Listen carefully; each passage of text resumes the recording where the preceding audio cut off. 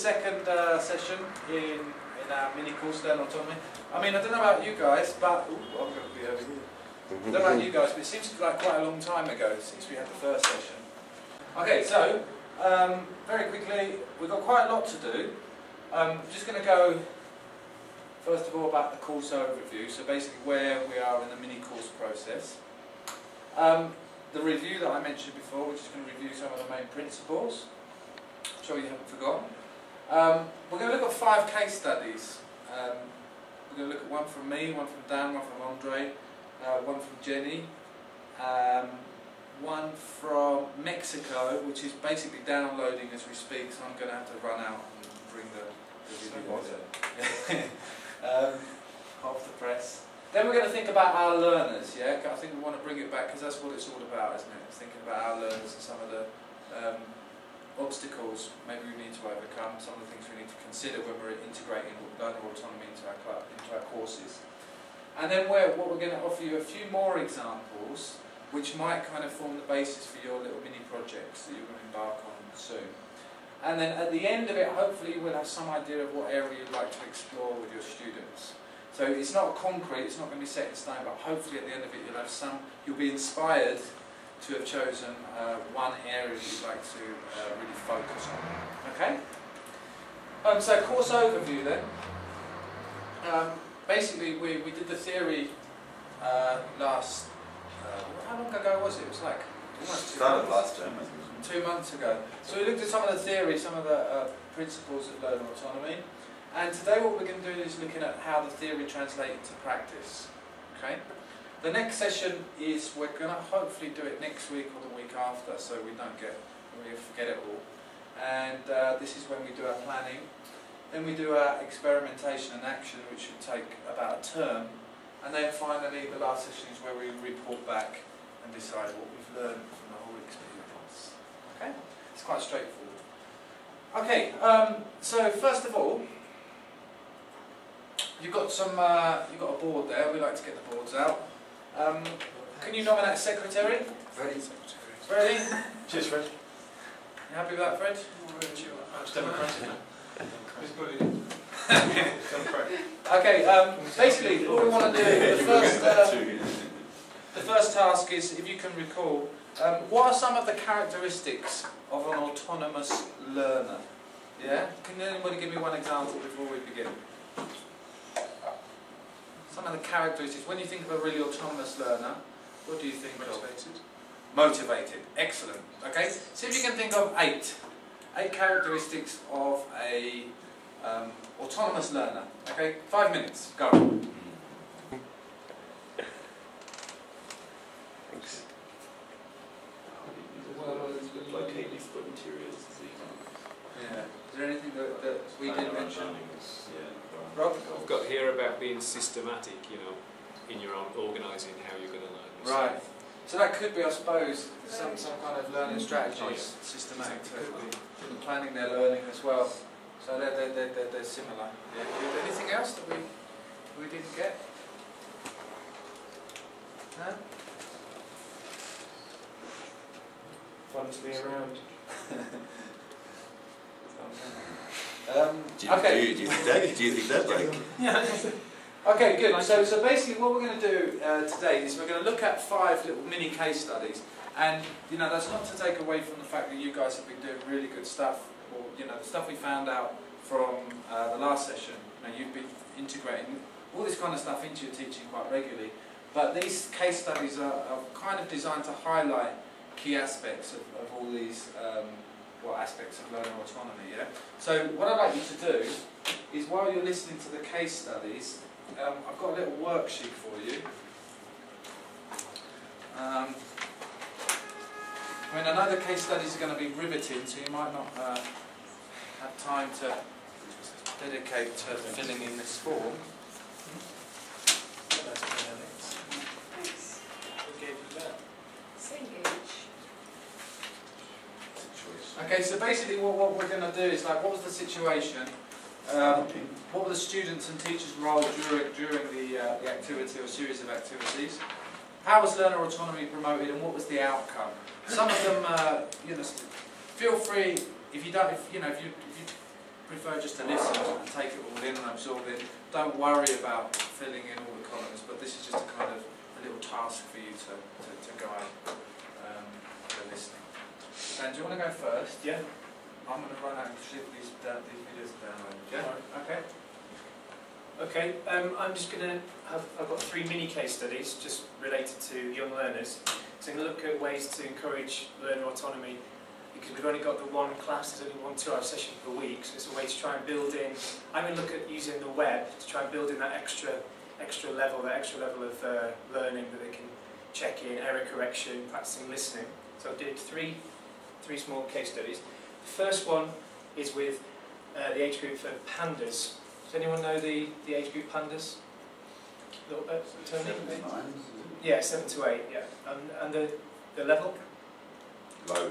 Low, like elementary basically. So I basically did a lesson on animals, because that's a popular topic. And then we did animals, we did spelling, just some pronunciation.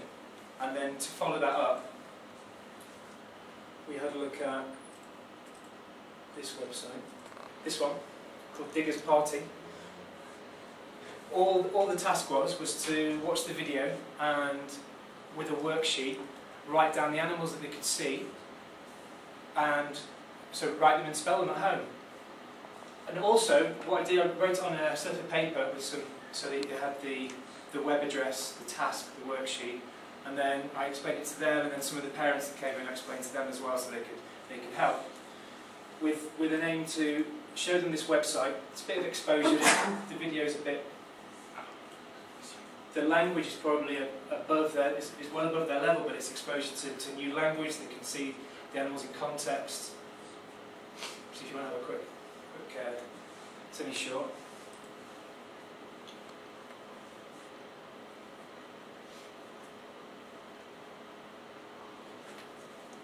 Prize for you. They're holding a goodbye and good luck party for Digger. We did some party food for you. Carrots, a bit of leftovers, grass and some biscuits. Yum! Oh, thanks, but I'm not very hungry. No one's really in the party mood, except the ducks. The ducks are always in the party mood. Right, Anne? You look cool. Love what you've done to your feathers. Essex as well.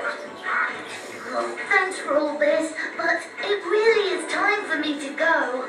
Bye, Digger. So long. Love you. Oops. It's okay, Gumbo. We all love Digger. What? Oops. Okay. The website, they've got the videos, there's a task, and the parents are involved.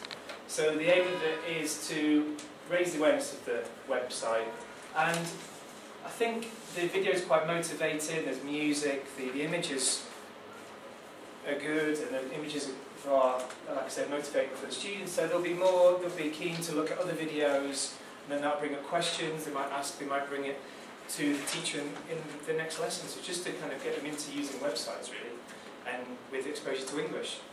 So that's the first one. Watch and listen. Story time. So you asked a question. Did you get much feedback from parents about that or not? I just said it was. I had a couple because a few of them came in after class and they said it was good that they had some direction about how they could use the web with their kids. Because I did some parent sessions on how to use websites, how to use them at home with their children. And it was just a follow-on from that really. So yeah, it went down pretty well. Mm. Yeah, it's just good to send just a little slip home with how to use it. So it was good. The next one was more for error correction, to follow up an activity. So it was with Tigers. Tigers is age 9 to 11, pre-intermediate level. We've been doing some writing, and it came, and I was trying to do some correction and trying to highlight different parts of speech. So we did some writing on it, and they weren't very aware of this. So we pre-taught the different parts of speech, so we could sort of do some work on sentence structure. So the website that I gave them is this one. So see, I think some of you already know this, but so it gives them a kind of an idea of what each part of speech and an example. And then they're given a sentence. They have to click on the correct part of speech. And the aim if you get the correct answer, then they give a banana to the gorilla. So it has a bit of motivation, and if they don't, then obviously the gorilla goes a bit hungry. So you can, if you do get it wrong, it gives you the explanation. And then if you get it right,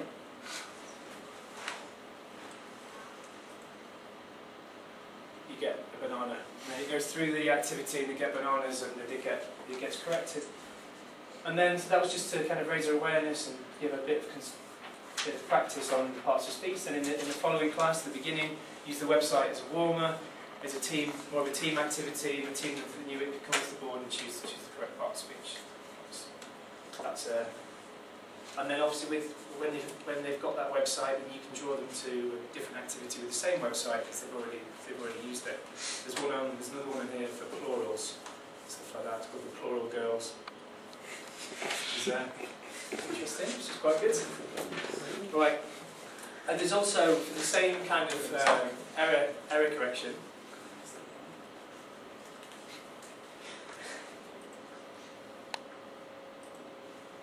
Right, this is more for juniors and seniors, so from 12 to 17. Another thing that came up from writing was the lack of awareness of how to write a sentence, basically, in basic structure. So there's this website here. This is here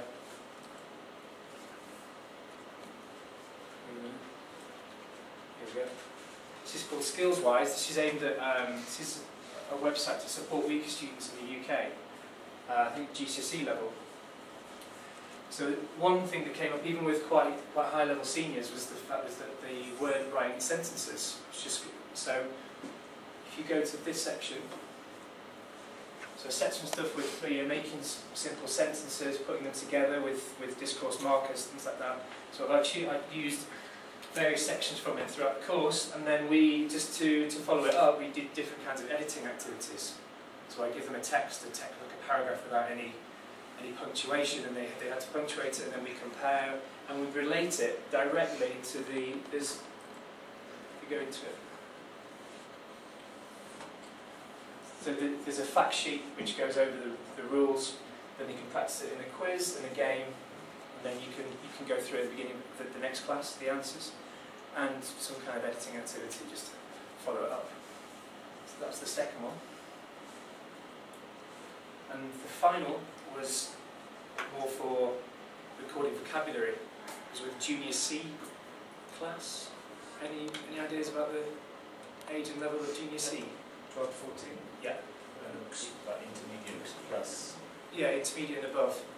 I think it was a few terms ago we were doing a new book about Rome, and there was a lot of vocabulary. So at the beginning of the course we started looking at how to record vocabulary, pronunciation, example sentences, kind of thing. And we'd also, we weren't always talking about Rome and ancient Rome and gladiators, we'd start talking about music as well. So to give them some extra listening practice. It's from the British Council of Learning English site. To find that choosing topics that they're motivated by, for example music, there's a good section on I want to talk about. This one is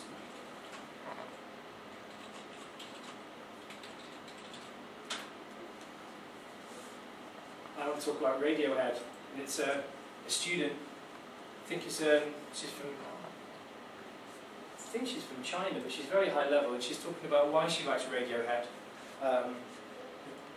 how the music makes her feel, the band, there's descriptions of the band, and there's lots of new vocabulary. So try to use it, listen to it, answer the questions, and then record maybe 10 new words in the vocabulary books, which we'll be checking the next lesson. Like in pairs, they could ask and answer whether they understood, and just to give them a bit more direction before I send them away. You can print off worksheets so you can give them an idea of what they're expected to do. So you can kind of go through, you can navigate the site